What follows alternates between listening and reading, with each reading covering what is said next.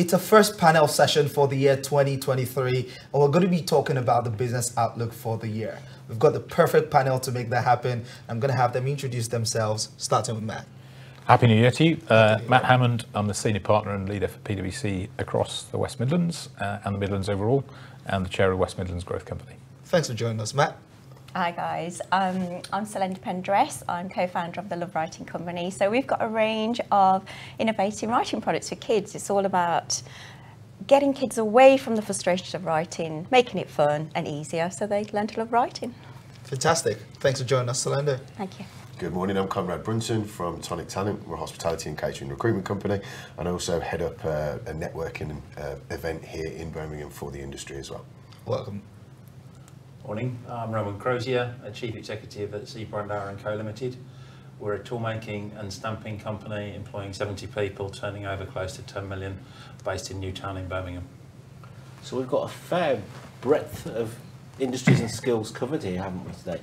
I guess the first question that I want to throw out, in the headlines pretty much ever since we started the new year, is what's the government going to do to help the economy? Is the government doing enough to help companies with energy bills, with solving the strike situation? So I just maybe want to throw this one out to the panel to start with and say, if you've got a wish list, is there something you think the government should be doing at the moment or could be doing at the moment to help? I mean, Matt, from your point of view, you come across a broad range of sectors. You know, what are people telling you, and what do you think about that? Look, if there's one watchword that I'd have, and this isn't really just about government, it goes to businesses, it goes to the consumer, it goes to overseas investors in the UK, it would be about stability and confidence, secondly. You know, as soon as stability goes, confidence starts to go. As soon as confidence goes, business decisions get delayed or procrastinated over quite understandably.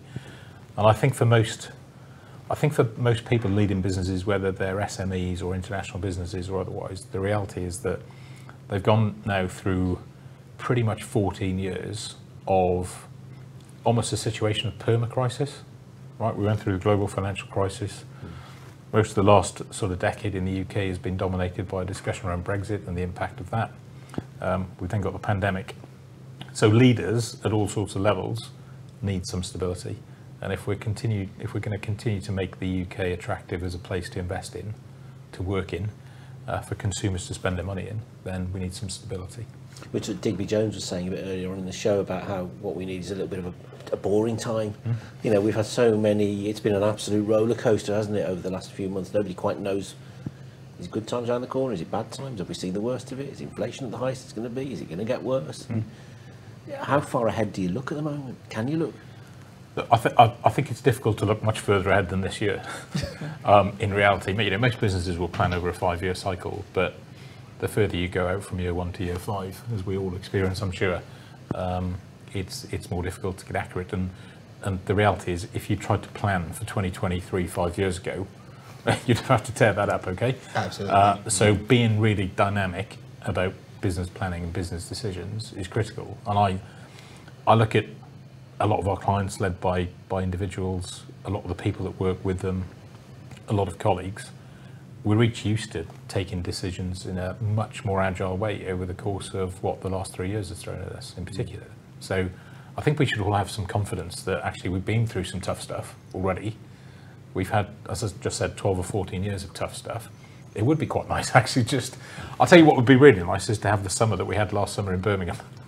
Right. We can't do the Commonwealth Games again. I know. But just to have that period of focus on something that was good and positive and inclusive in a way that brought everybody together would be really helpful. It's quite interesting. Would that be the same expectation that you have, Surlender, as a small business owner? What is the outlook for you? What are you looking at for, particularly from the government? What do you think the year should hold? Yeah, I think as an SME, we only set up 3 years ago, so we've probably been through the worst turbulent time you could possibly get. For me, I think the government needs to give a little bit of reassurance that they are there. I've seen very little sort of reassurance, sort of policy, sort of help support for small SMEs, and obviously it's a very worrying time. So if obviously all consumers are worried about the energy, they're worried about the cost of living, but if they don't have the finance, they can't buy from me, they can't purchase from me. So it's more worrying than ever. And I've seen very little reassurance from the government. I'd like to see a bit more like, we're here to help you. We're going to put some policies together. We're going to put some plans together. Being an entrepreneur, especially an SME, it's quite lonely. And when you've got no support, you know, we've got some support groups and some business groups, and what I'd like to see is possibly them looking at how can we reach out to the small SMEs who really are our economy. We need SMEs for our economy. So I'd like to have some reassurance, obviously some confidence as well, and maybe it doesn't have to be all about financial support. It can be a little bit about, like, you know, here's a support group here, here's like some, you know, what do you need help with marketing, what do you need help with funding, what do you need help with investment, what do you need, just maybe some pathways. I mean, the government was talking last week, Prime Minister, wasn't he, about the importance of literacy and numeracy and boosting that. I guess from your business's point of view, that was quite good to hear. Yeah, that was brilliant, like, to hear. And there's been quite a bit of noise in sort of, like, you know, the news about how children need more help and support. So for me, it's brilliant. I've got resources that can meet that need. But the channel to get there is probably a little bit hazy. It's like, how do I get there? How do I reach these people? I've got products that can help. I've got resources. I've got what they're looking for. But how's the path? How do I actually get there? Who do I reach to? And I've tried many times to reach people, you know, in the sort of like the government sector. It's very difficult. But yeah, it is good news, and I'm glad to see there's more in education. I'm glad to see there's more of a focus on childcare. I'm glad to see there's more focus on children's well-being as well as their education as well. But then the pathways to participation, like you rightly said, and I'm sure that that's going to be the same for quite a number of other industries, because like you rightly said, you know, the small businesses are the bedrock of the economy. And Conrad, what's been your experience in this time that we had last year, all the ups and downs, and coming to the new year? Particularly your sector, the hospitality industry is a massive one in the country. Yeah, it's been everyone knows it's been a very difficult year. You know, the hospitality sector has started to recover. Yesterday there were some numbers released from some of the big players that they'd actually started to make a profit at the end of last year, which hopefully that's filtering down to independents as well. People I've spoken to, even just the start of this year, have actually been quite buoyed by the number of people that have been coming through the doors. So the conversations we've been having with clients and connections, people have been nicely surprised with the numbers that they're getting. So hopefully that continues throughout the year. I think the support from the government with regards to the energy crisis, I don't need to go into that. Something's going to need to continue there because, you know, I spoke to one client, a large hotel. Their energy cost used to be £500 per day. It's £5,500 per day. It went up to one stage. So you just cannot pass that on to the consumer. So something's going to have to happen there. A reduction in VAT is something that a lot of our clients and connections are saying that would be fantastic to see. That's been suggested a few times, hasn't it? It has, yeah, for the industry. And then it didn't happen. Well, it's something that happened during the pandemic, and you know it did help. And I think if something was to happen with a freer movement of labour back in as well, because a lot of people are struggling to find the right kind of people to come and fulfil the demand. You know, we hear about some people who've got say a hotel, and they can't sell the whole hotel simply because they haven't got the chambermaids to make the beds. Now that's really, really poor, and we need to address that, you know, because the demand's there. So there are different ways the government can help. I appreciate it's not a bottomless pit, and there are a lot of people calling out for that help, but certainly hospitality's had a right kick in over the last 3 years since the pandemic. I don't think anyone's been affected worse. So yeah, hopefully the recovery will continue, and we'll see the support continue as well. How worried are you in terms of the lifestyle changes that people are having with their working lives at the moment, in that people are working from home, or maybe they're not in town in the city on a Friday, which is a busy day for the hospitality sector? Are those trends just here to stay regardless of the economy now? Yeah, I think forward-thinking operators are going to have to think how that they can, you know, adjust their businesses. Maybe you look at doing something for takeaway. I don't know. There are a number of ways that you could look at doing that.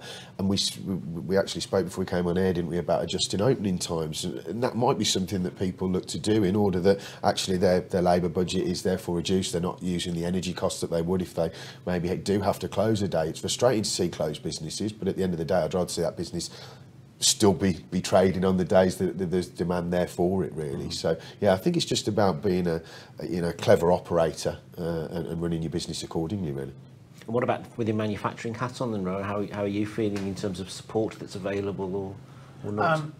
I can sort of understand what these guys are saying and support that. We're very similar. So if I start with the positives, so from a skills and R&D perspective, apprenticeships have been life-changing for our business. If you invest in it over the medium to long term, you get the return from it. You've got to see that as a long-term fix, really, to developing your engineers of the future.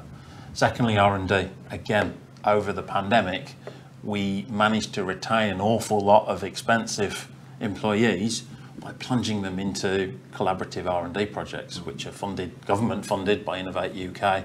That was fabulous for us, and that got us into new markets, new industries, and helped us to retain some of those skills that we'd spent so much time developing and securing. They're the positives. That must continue, and businesses must continue to benefit from that from an engineering and skills perspective. The negatives, I think people have touched on from I can talk as an SME engineering company. There is a distinct lack of business support for small sort of strategic projects, whether that be a small piece of equipment you want to buy and try out in a low risk way, whether that be some consultancy that you want to secure for strategic marketing. There's a lack of that, and it's getting less and less and less. It's shrunk since European funding is now beginning to dry up. What's the alternative? How can we drive that confidence back into SMEs to invest in sort of taking those risks again? And the other one, which has been touched on, is energy. So our energy bill in 1 year has gone from £110,000 a year to £500,000 a year. We're not a heavy user. We're not a heavy user. And that's with business support. And I think the announcements yesterday, I'm yet to sort of unravel that, but I think we probably are going to lose that, tapered off over the next sort of 6 months or so. That is not going to work for any business, really. You can pass it on in manufacturing, a proportion of it, but that's not sustainable. We become uncompetitive with other European countries that haven't seen the same increases as we have. And Matt, from your point of view, do you think there's quite a lot of companies, as a result of that kind of issue, that are going to see their profits dented this year because they don't want to pass price increases on to their customers for fear of losing trade, and so they're having to soak up a lot of this themselves? Yeah, it's really painful, isn't it, visceral, when you hear the examples that have just been talked about, and whether you're a heavy or a light user, you know, a 500% increase is a 500% increase, and I think it's near on impossible for businesses to pass that directly on, which means that ultimately other choices then have to be made. So being, as was just referred to, you know, smart with other business decisions.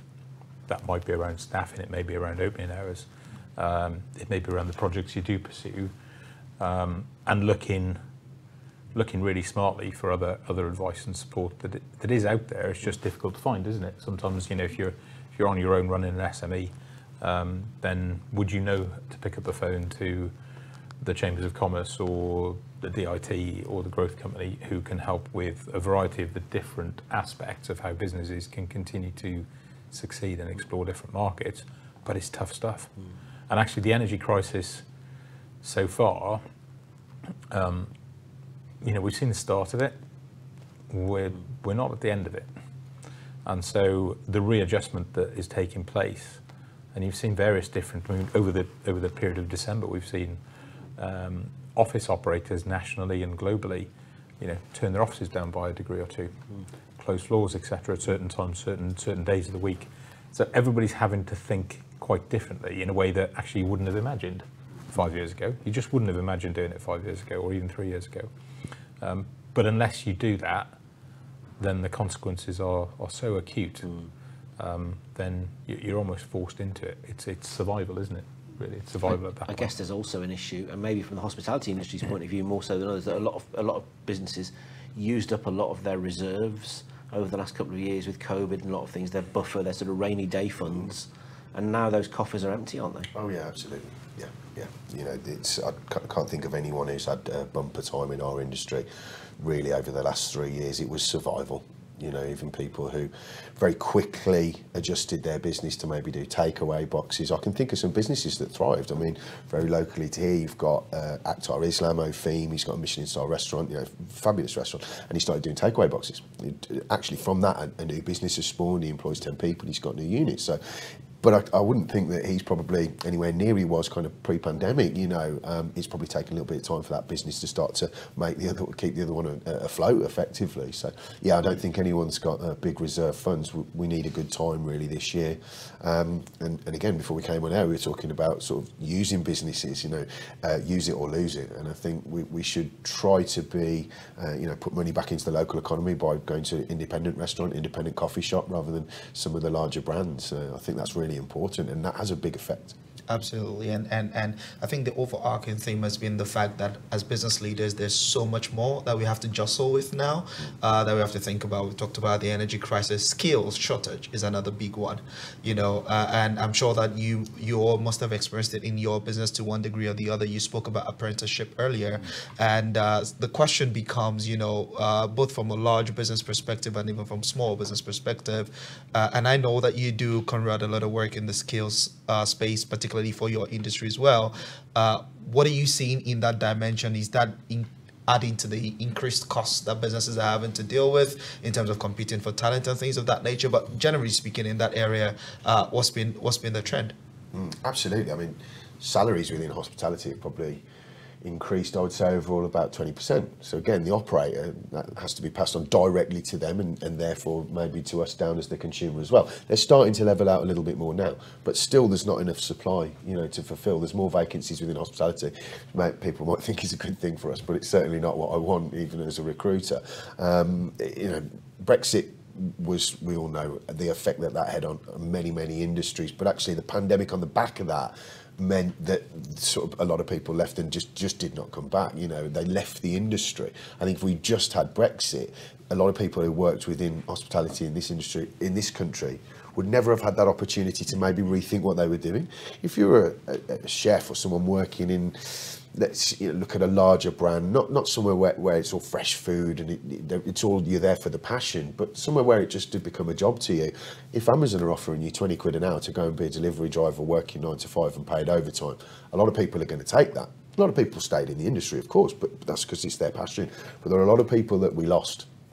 So yeah, I mean, a freer movement of labour, we know it'd help the NHS, but it'd certainly help our industry as well within hospitality and catering. And what's been your experience in that regard, Surlender? For me, so being a small SME, it's always, until we get the investment in, until we get the business up and running, it's always like hard to find talent.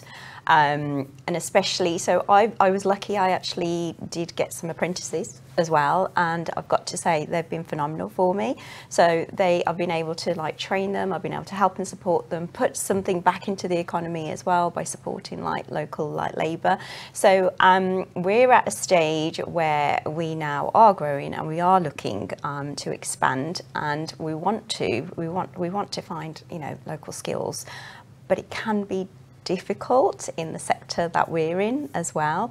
So like I said, I've used I've been part of the apprenticeships, and I've got to say it's a phenomenal scheme. It's brilliant for helping the young people. We're all about supporting young people, children upwards, and part of that is, you know, supporting teenagers, young people, in giving them some skills. So we did use the Kickstarter scheme when that came in, and I thought it was phenomenal. So from that we had 2, and we've retained one of them, so I've been able to keep the skill set and also put something back into the economy by enabling them to employ them afterwards as well. So that was a brilliant scheme, and I just wish the government would do a bit more like that as well. Because it's unusual, isn't it? You know, traditionally in times of recession, you don't have such a tight labour market, do you? You normally have, you know, a big pool of workers who are out there desperate for jobs, but what we're hearing is that some employers, they're offering interviews to people, and then people are just not turning up, or they want to put a counter offer into an employer, say, yeah, I'll come and work for you, but I want more than you're offering, and I want to work from home, and I want private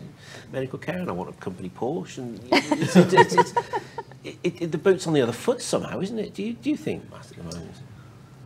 It has been, it still is. I think there are some signs of that changing a little bit.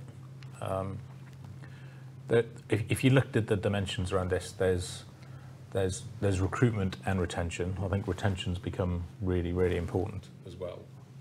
And there are lots of places you can look for in terms of, you know, inspiration around retention and what that really looks like, depending on the industries. but then it also is boiling down to recognition and reward. Now, there has been a massive change, right? The pandemic itself brought around a massive change, not just in working habits. There was that, was it the 23rd of March? That everybody essentially was working from home that year, 3 years ago. There was one big swing lever to change almost everybody's habits that needed to happen. There is no swing lever to come back the other way. So we've got the benefits of some of that flexibility and mobility, and I have absolutely no doubt that there are some jobs, some vocations that actually are maybe better done, or at least better done in hybrid in that way. But for many of the experiences we've just talked about, actually there are far deeper impacts of working together, physically being co-located, that have other benefits as well. I mean, for one, clearly the hospitality industry would be far better supported if we were where we were 3 years ago. But the reality is it's probably not coming back in quite that way and that pattern. So I'll go back to where I started really. We've talked a little bit about government spending, but if you looked at the UK economy, there are sort of three elements to it. There's government spending, there's consumer spending, and there's business investment. And consumer spending patterns have also changed markedly. Where people spend their time, how they spend their money, what they don't spend their money on equally.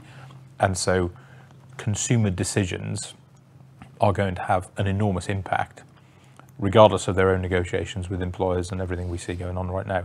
A huge impact on the very industries that you see around this table. And at PwC, we're only a reflection of our clients. So, yes, we're a sector in our own right and a very successful one and a very big one in this part of the world. But ultimately, it's consumer spending and business investment that needs to follow any government decisions. And unless you've got the three, you've got weaknesses inherent in an economy. And I mean, Rowan, from your point of view, it was all very well, wasn't it, when the pandemic kicked in, people say, right, work from home. If you're a tool maker, you need people in you can't do that, can you? So how much you weren't able to change to the degree that the government maybe wanted you to, I suppose? No, we were manufacturing components for medical face masks, so we actually we got key worker status pretty quickly, and the factory remained open pretty much right through. Roughly speaking, we reduced our headcount down from approximately 60 people down to about 40. We had 20 in the factory and 20 working from home, pretty much. That's how we worked it. And we were like that pretty much for about a year. Business then came back and off it came. But we did see some of the same sort of challenges there, getting people who were in the factory said, well, that's not fair.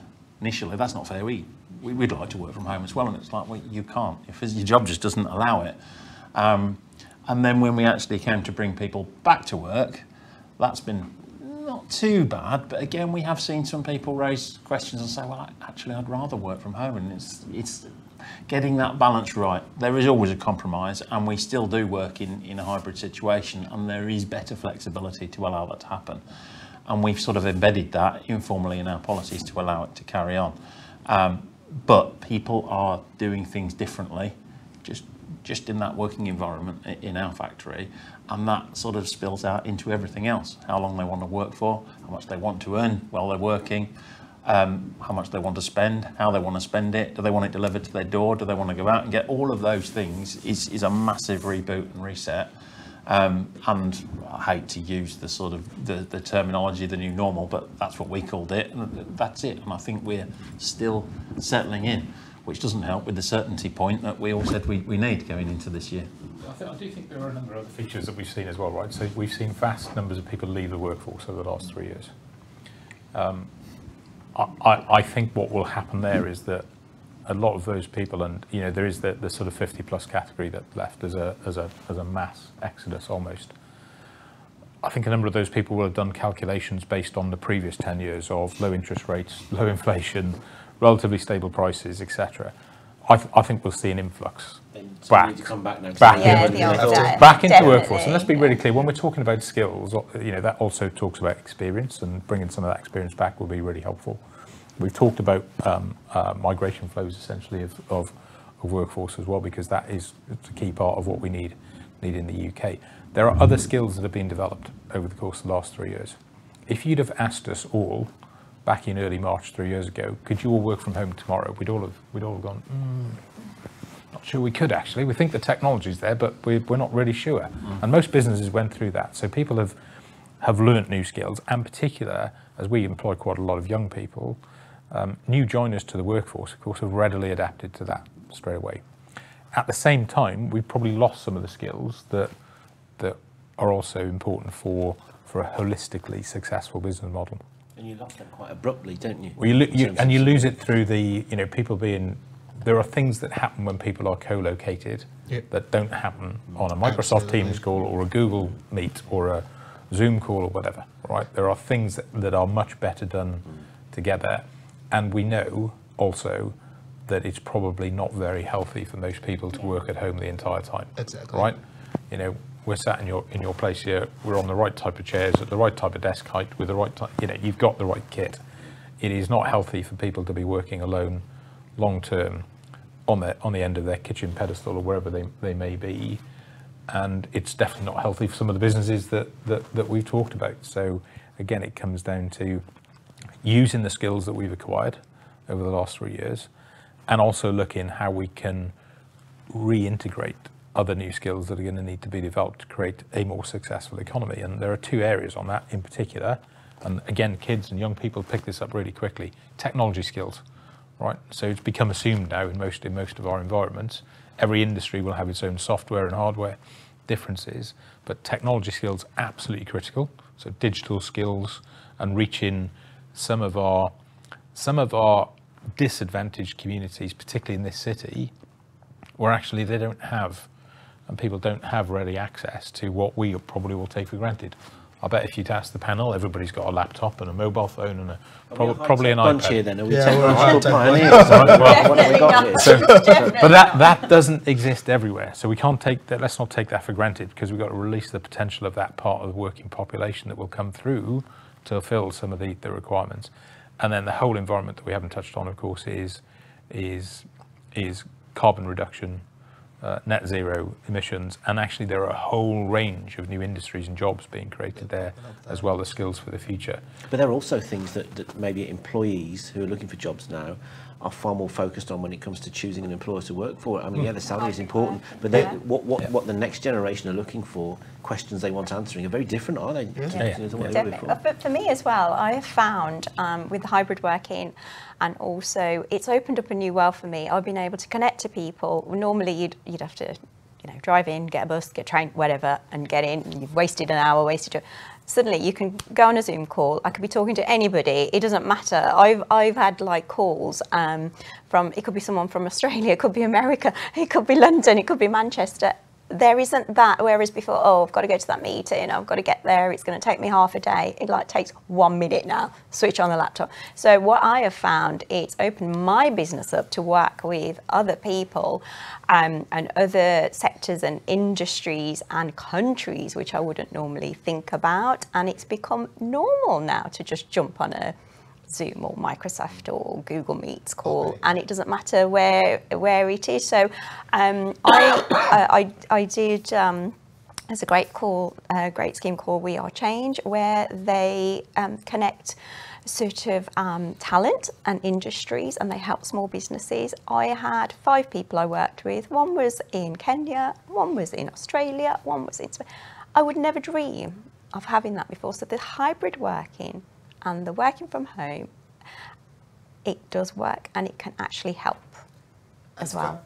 It's quite interesting because, if you take some of the subject matters that we've talked about, whether it be, where talent is coming from or the high turnover of employees, this also places a lot of responsibility on the businesses and possibly cost as well in terms of training of the staff and of the people. And whether it be apprentices or even regular employees that you're hiring and things of that nature, what has that trend been like? Have you seen a rise in training costs? Because I know you do a bit of recruitment, Conrad.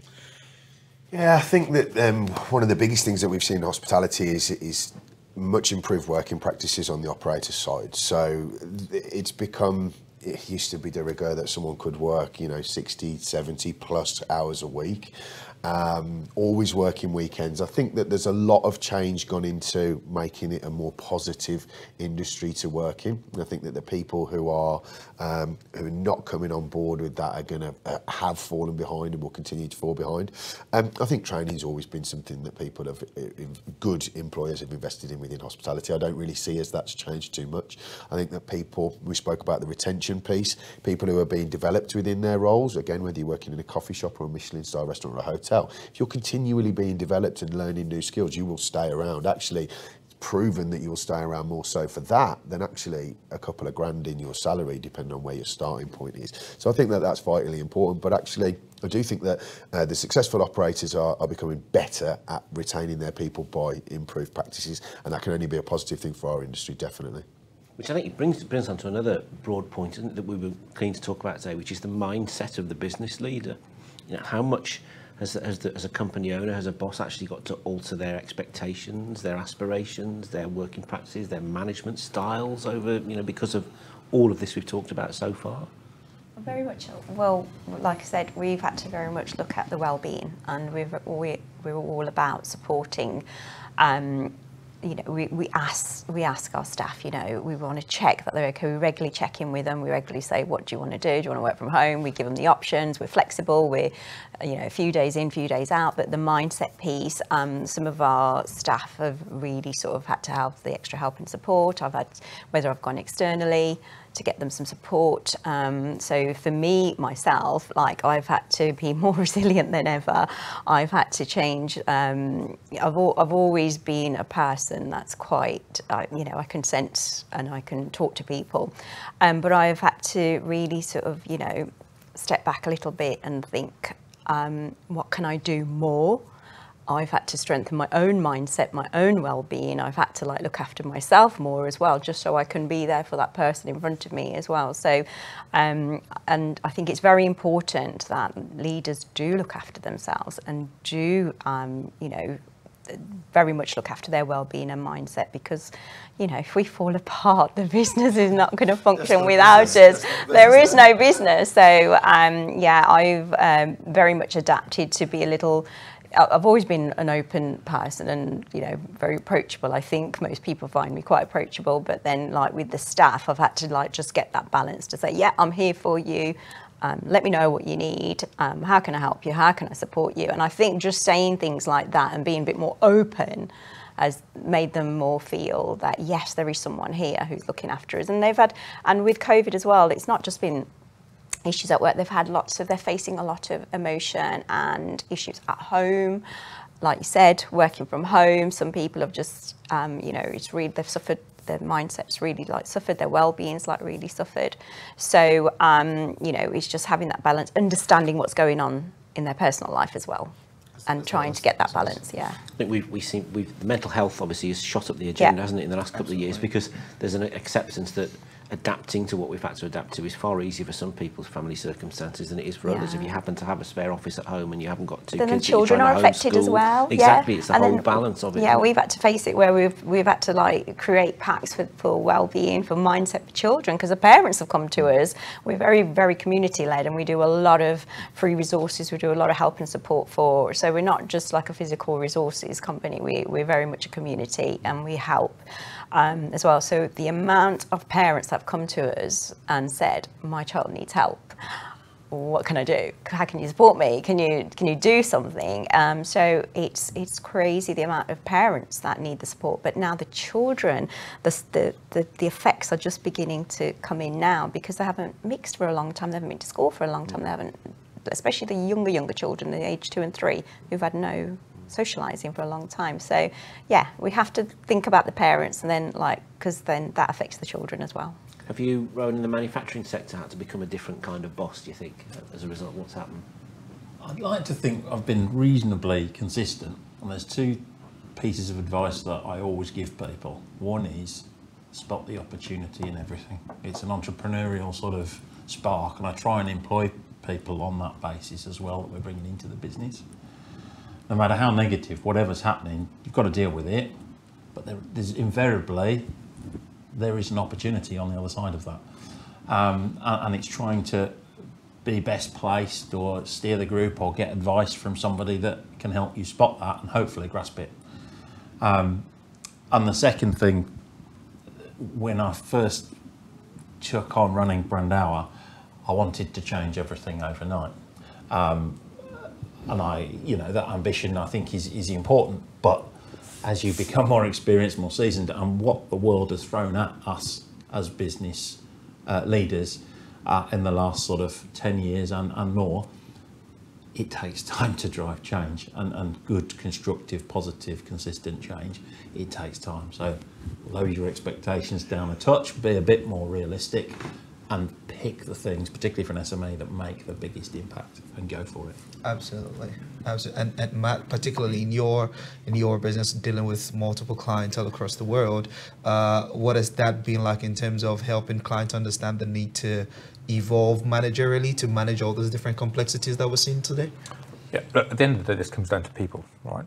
We could talk about it through the lens of a third-party company, which is quite impersonal, but this is all about people. And there are sort of three lenses I would put on it. The first is, and it's been touched on by colleagues on the panel already, which is demonstrating care for one another. All right. So if you think about the narrative that's going on the whole time for people, right? Cost of living crisis, energy crisis, health crisis, it's just one thing after another. That's pretty wearing on individuals.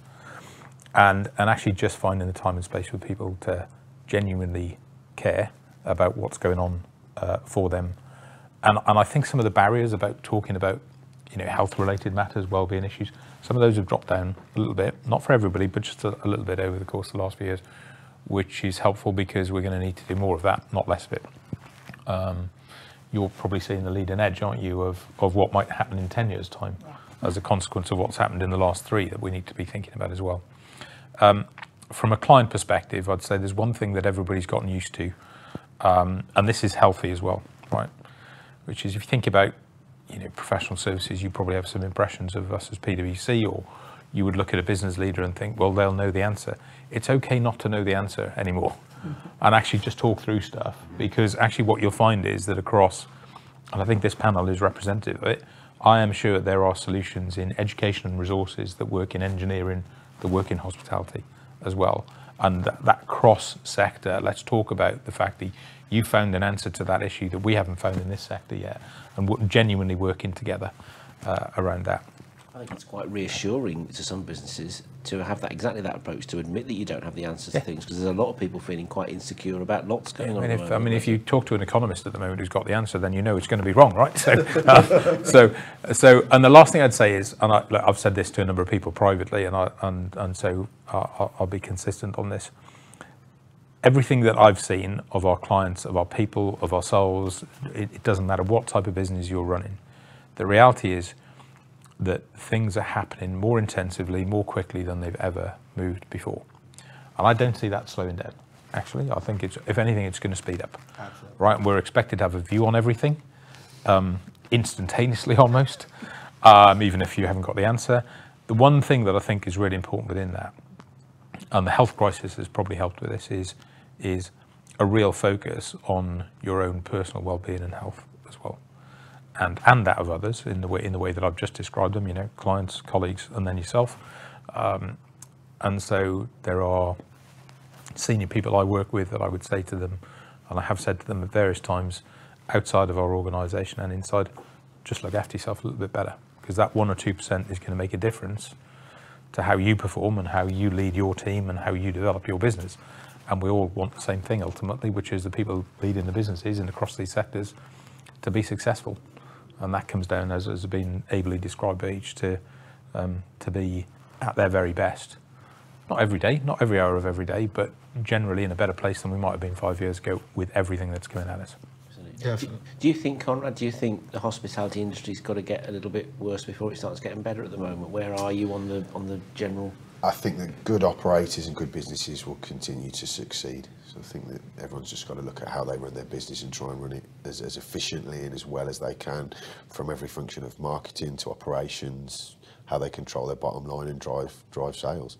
I think good businesses will always do well. Do you see something in, what many of us have already said here about the sort of together we're stronger kind of attitude at the moment, that, let's share our experiences, let's share our problems, Absolutely. pool resources, keep the Birmingham pound within Birmingham, well. support Absolutely. local traders. Do you think there's a sort of incentive to want to do that at the moment? That's why we started the networking group that we did. We saw that they were happening in London and Manchester and in other cities, but actually hospitality and catering didn't have any forum to get together and talk about problems and talk about best practice.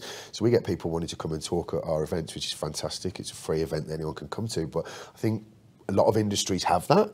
And I see it happening in property a lot. They get together and they talk, and I was just not seeing it. So hopefully, people do come together and cooperate and share ideas. But also, like you were saying, Matt, across industries, I think just talking to people and hearing someone else's problems and woes is a positive thing, and hopefully you can positively affect that as well. Yeah. Exactly right. Mm. So yeah, hopefully it doesn't have to get worse before it gets better, but.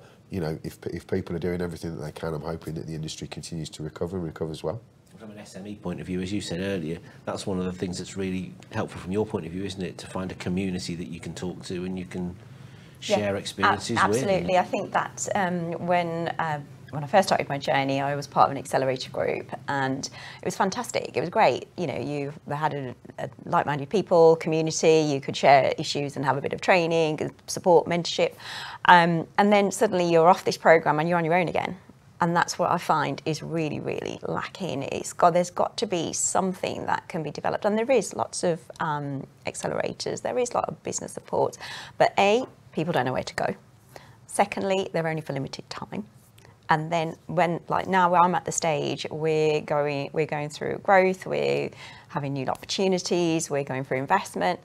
I'm like, I've got to find these people. I have to find them myself, whereas it would be brilliant if there was some kind of support and guidance. So I think it doesn't matter what sector you're in, no matter where I go, there's always someone there who can help. There's always someone there who can just be like, oh, I'm here to listen. Yeah. Just an ear, or you never know who can introduce you to someone. There's always an opportunity like everywhere, and it's just, so I would say, if people can connect more, it doesn't have to be in the same sector. Yeah. It's all about, it is about working together and Absolutely. Finding those opportunities. And business, there are always going to be opportunities that we all identify in our sectors that would be beneficial to other industries, only if we have those connections, collaborations, conversations, and we can all learn from each other. And so generally for each of you over the year 2023, what is your outlook? What's your mindset? How are you approaching the year as a business? For me, I'm just really going for it. We're going through investment. Like I said, we've got some opportunities. We're going to be launching in the US as well. So we had a choice of either, we were hit with COVID, we were hit with shipping, resourcing, you name it. We were hit with every issue going, but we could have sat back and then we thought, no, we're going for it. So for me, it's all about looking at the opportunities, connecting to the right people, and it's all about continuing to believe in the business that we make a difference, we make an impact, we make a difference to children, and it's finding the right community is going to help me get there. I think for myself, just speaking about the wider industry, I just hope that the recovery, continues within hospitality and people use the businesses that they love. I suppose from my business perspective, we're hoping for a good year and to get to a point that we sort of were pre-pandemic, really. We had a nice amount of money in the bank for the rainy day. We didn't realise how much it had rained and for how long. But hopefully we can get back to that point. I'm pretty hopeful about this year. Confident we're absolutely going for it as well. So from our business's perspective, we supply 26 different countries, 10 different sectors, and that's part of our strength. Our core strength is that diversity. Long may that continue. So we're driving to continue our sort of break into the Middle East, supplying male grooming components for razors. In addition to a lot of componentry that's going into EV and automotive, along with our current largest sector, which is construction and plumbing. Growth in all of those three areas, really. And how are we doing it? Completely relaying out the factory to make us more efficient, give us more capacity within the four walls that we've got. And we've just opened a second tool room dedicated for all our new tooling. and that's in a training facility that will be doing all of the practical element of an upskilling course for toolmakers as well. So we've got a lot going on, a lot more going on, and we're very confident that that's the right thing to be doing. Excellent. Well, we started with you, Matt, so we'll finish with you. Get your crystal ball out. What would you like to see happen in 2023? Look, I'm really optimistic about the future, right, and in particular for this part of the world. Right, so in the near term, we've covered loads of challenges that everybody's wrestling with, but there's a really nice statement and quote that I go back to at times like this, which is people overestimate the amount of change that will happen in 5 years, but underestimate the amount of change that will happen in 10. And if you think about the decade ahead for this part of the world, right, we've actually got a much more balanced economy than we've ever had in terms of sectors, and we've got some really interesting growth sectors. We've got a really young workforce that actually, if we release that potential, will be very high for the region. We've just come off the back of a brilliant 2022, and actually we've made this city, a place that people around the UK and around the world want to visit. All right, and we need to see that come back in the summer as well in different ways. Maybe because people make fewer overseas travel choices, but let's see tourism be a part of what we do here as well, and then actually just a bit of a spirit of resilience and confidence, because it's easy to get if you listen to everything you read in the media every day, you'd probably shut up shop. But the reality that I see is quite different to what you read in the media, which is the businesses, as we've heard about, optimistic, opportunity, growth. Right, those are the watchwords that business leaders are looking for. Same for myself, whether I look at that through the PwC part of it, which is the success of our clients, the growth of our people. I mean, we barely scratched the surface on the skills agenda, but what we're now doing with graduates and apprentices and the diversity of what we're recruiting locally is absolutely fantastic. All right. In terms of inward investment to the region, and I'll put this on with sort of growth company comment, we built an enormous pipeline of inward investment inquiries through 2022. Okay, for this region, it grew by 300%. Over the course of 2022, right, we have 1,000 inbound projects for the region. Right, we've got to convert those, right, because that goes to jobs, it goes to growth, it goes to opportunity, it goes to opportunities for other businesses. And are they across lots of sectors? Lots of sectors, because guess what? This part is right in the centre of the country. Yes. You can get the talent, you can recruit people, you can develop people, and actually we're going to be one of the most connected regions in 10 years' time. Absolutely. Whether you like or loathe HS2 is only around the corner in the scope of the history of Birmingham and the Midlands and the UK. So we've got opportunities like that just around the corner as well, which is why then the last dimension is let's think internationally. And it's not people tend to think about, to be an international business you've got to be a large business. One of the things that the last few years, more than any period I think has done, is bring small businesses into the international territories really, really quickly. And we've got to think about how we export trade and services from this region as well, using all of the talent that we've got across various industries. So optimistic, you have to be, and let's just go for it again as we did in 22. Absolutely, and what better way to wrap it up than talking about optimism for the year, in spite of all the challenges that we've had in the years prior. It's going to be a great 2023. I don't know if you agree. Well, it is. I mean, you can see here from the optimism and the plans and the determination. I think that's why these panels are important, because you can read what you like into a survey, can't you? But hearing it from across different sectors that there are so many positive things happening and so much proactive things going on behind the scenes. That's what this is all about. So thank you, all of you, for coming in. Thank you so much. A happy and prosperous 2023 to you all. Thank you very much. Thank you, guys. Cheers.